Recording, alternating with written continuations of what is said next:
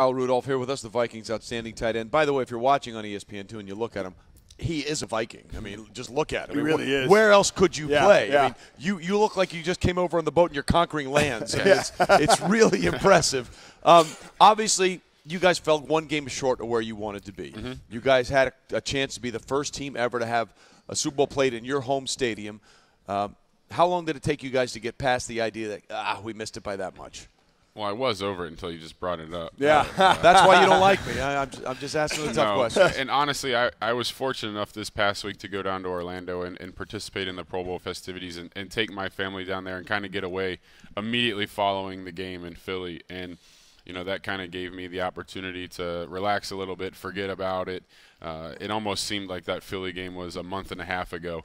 And then I landed at MSP on Monday, coming back in town, and you see all the Super Bowl 52 gear everywhere, and you go downtown, see Super Bowl live, and it was just like ripping a scab clean off and putting some salt in the wound. But throughout this week, you see the great job that our city and state have done to put on the Super Bowl, and you kind of dive into the Super Bowl festivities. And for me, this is my 8th Super Bowl that I've gone to and done stuff like this. So it turns into just another Super Bowl, and it kind of helps me forget that 2 weeks ago we were playing to be in this game, and we were that close. So like I said, the busier I can stay, the less I try to remember. I'm a really big jerk. I'm sorry. You really are. I mean, I'm going to put myself in timeout. Mike, ask me a question. The toughest part is that after it's all said and done, it has to be, right, as you said, right in your face because it's right here where you're hanging out. Yeah, I said if the Super Bowl was anywhere but here, and, I was just coming back home and then going to the Super Bowl, it would have been easier to get over, obviously, coming home and having everything here.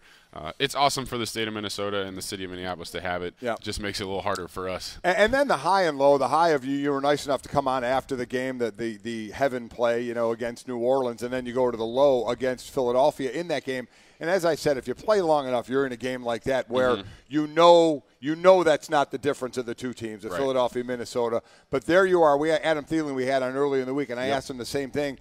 At what point on the sideline are you just kind of like, wow, I can't even believe this is happening right now and this shouldn't be happening? Well, the thing, you look at the way the game played out, and, for us, we had an opportunity down 14-7. We get a strip sack turnover, and honestly, if the ball gets off, and I'm catching my second touchdown, and the game's tied 14-14, and we're really liking where we're at that point in the game. And then the next time that us as an offense actually possessed the ball and drove down the field, it was 31-7. Yeah, so we went from being 14-14 to, they go down and score. They make it 21-7. Then they get the field goal right before half, 24. Get the ball to start the second half, and they scored a touchdown.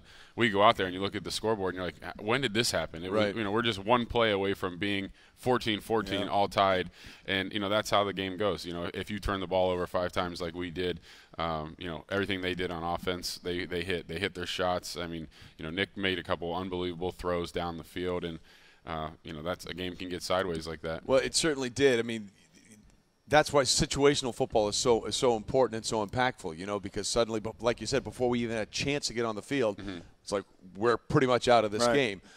Kyle Rudolph here with us, the Vikings tight end. So there are a lot of concerns and question marks now for the Vikings going forward in a good way because the defense is solid. It looks like you're going to have the running game with Latavius Murray, and we'll get Dalvin Cook back.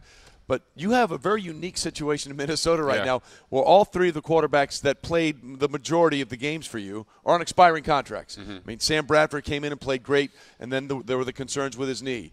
Teddy Bridgewater coming back, which was a great story to see how emotional he was from that horrible injury suffered before practice, and a practice before the games even started in 2016. And then Case Keenum comes out of nowhere and plays like an NFL MVP. On the short list for that, the way he played. But all 3 are on expiring contracts. What do you think is going to happen with the guys that are throwing you the football? Well, I think you look at the way our team is built, and you mentioned the great defense. We revamped the offensive line last year and brought in a lot of guys that did a great job with that. And they're a big reason for our success on offense. And then, look at our skill positions. You guys mentioned Adam Thielen, obviously Stephon Diggs. We have tight ends that can make plays, great runners. So that quarterback position is one to where, we have guys that can be successful, and our front office will do a great job and decide, which one of those makes the most sense moving forward. And, we're not like most teams. We're built around the quarterback. To whereas with us, we have pieces in place to lay a foundation that allow us to be good for a long time. And our front office will do a great job in deciding who makes the most sense moving forward. Kyle Rudolph joining us again in the red zone for Kyle this season. He caught 16 of his 18 red zone targets over the last 2 years. Caught 28 red zone passes. That's tied for most in the league. So let's look at the Eagles, who have a pretty good tight end of their own in Zach Ertz. But from a defensive side, because you as you said, would have had your second touchdown in that game. We obviously know the Patriots have a great tight end in Rob Gronkowski. So talk about that. He's not a tight end. He's a dancing bear. Yeah, talk about that Eagle defense. Yeah. The word I hear about them is they frustrate you at times the way they play. So give us a scouting report of what New England is going to be facing. Well, they play with great team speed, on all three levels. They got guys that can run, and for them it all starts up front. They've got a great pass rush, and you look at the times Tom has struggled in Super Bowls, and it's been from a great pass rush and specifically a great interior rush. If you get ends that get up the field, and that's great, Tom will move around and he'll dice you up. But Philly has a guy in Fletcher Cox who can really put pressure directly in your face, and we saw it firsthand 2 weeks ago. And then you look at the guys on the back end. Malcolm obviously will play a huge role in guarding Gronk most of the game, in my opinion. And that'll be a fun matchup. Me as a tight end, obviously, just going against him 2 weeks ago to watch this in the Super Bowl will be fun. Kyle Rudolph here with us. One thing that we've seen on that Eagles defense, as great as they played, and they have that 7-man rotation on the defensive line, which is critical if you want to try and generate pressure for 60 minutes. That secondary is susceptible sometimes to the double moves, especially when they're playing in man. Was that something you guys noticed on film, and how do you think the Patriots might try and attack that part of the secondary? Well, I go back to the front, and it's hard to run double moves when you have a pass rush that can get home as well as they can, and that's any defense. You think back to all the great Seahawks defenses that played, and I remember we went to Seattle a few years ago, and it was like if we can block them long enough, these plays would be great. And you have to get throughout the course of a game, and obviously it would be great if we could just dial up all these double moves, and they would work. But unfortunately, you have to block those guys long enough to get the double move off, and that's one of the reasons why that defense is one of the top in our leagues. They go out there and they get after the quarterback, and it makes it so those guys can jump balls in the secondary. Right. They know the ball has to come out, or else that front's going to get home. How do you specifically, and maybe your teammates as well, view the Super Bowl now? Are you one of those that if we lost, then we want to lose to the Super Bowl champ? So you would want Philadelphia to win, or do you not want the conference winning? How does that go for you? Or B, C, you could care less? Yeah, I could care less. At this point, I want to make it as much like a fan watching the game. I want to try to remove myself and make it seem like I had nothing to do with what happened 2 weeks ago in terms of, at this point, the more I can remove myself to forgetting about that, we just lost to those guys 2 weeks ago and had a chance to be playing in the game, the better. Golic Wingo on ESPN Radio and ESPN2, presented by Progressive Insurance. All phone guests join us via the Shell Pennzoil Performance Line. We're gonna get a prediction for you on the Super Bowl in a minute, but before we do that, I want to talk about one thing that you won't have going forward next year here in Minnesota, and that's your offensive coordinator, Pat Shurmur. He's done a great job with all the pieces that you talked about. He's now the head coach of the New York Giants. What do you think Giants fans can expect out of Pat Shurmur in 2018 and beyond? They're getting, obviously a great football coach and a great offensive mind, and he was awesome for us in terms of, I mentioned all those pieces earlier, and you talked about them, and he got the most out of each and every one of those guys, and obviously he's going to a place where they have a great quarterback, they have some elite weapons at wide receiver. He'll get the most out of those guys, and I told him that I'm excited for him. Obviously, we're going to miss him a ton.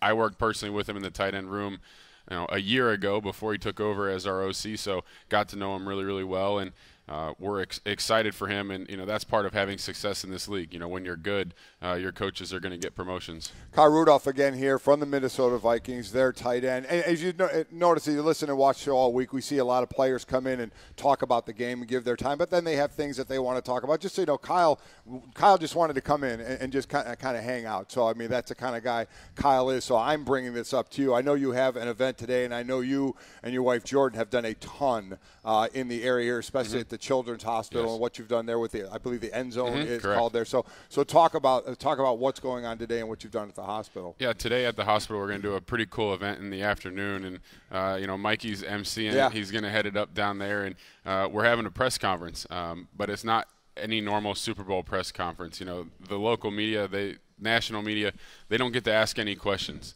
The questions will come from patients and families in the hospital, and it'll be a lot of fun. We'll have some great panelists up there. Myself, Adam Thielen, apparently Brett Favre's coming, so hey, wow. I'm extremely excited about that. As a kid, obviously I grew up watching Brett play, and I won't tell him that. Don't say that. We old people don't like when you hear, I watched you when I was in grade school. You don't like that. No. I'm pretty sure his daughter is around my age, so I won't bring that up to him. That we were a year away from playing together, and he has kids my age. So I'm looking forward to getting down there, and it'll be a ton of fun, and it's an opportunity for those kids to partake in Super Bowl festivities and. For an afternoon, we can kind of take their mind off of why they're it's great what there you and your wife Jordan have been doing here. And the twins doing well? Thank all you. doing They're good? great. Absolutely. Yeah, That's awesome, Kyle. Great stuff. Okay, before we let you go, we got to find out who you like Super Bowl Sunday. I'm taking the Patriots. As long as the Giants aren't on the other side, they seem to do pretty well. So, I think the Patriots won't do the things that we did that cost us the game in Philly. Tom will take care of the ball. They'll do enough on defense to take away the things that they do well, and I look for the Patriots to win. Boy, I tell you, you're right. If you're going to beat the Patriots, you have to beat them. They're not going to beat themselves. I can promise you that. Kyle Rudolph, Thanks, ladies and Thank you, gentlemen, guys. one of the best. Thanks, man. And an actual Viking. Thank you. Look at him. He's an actual Viking.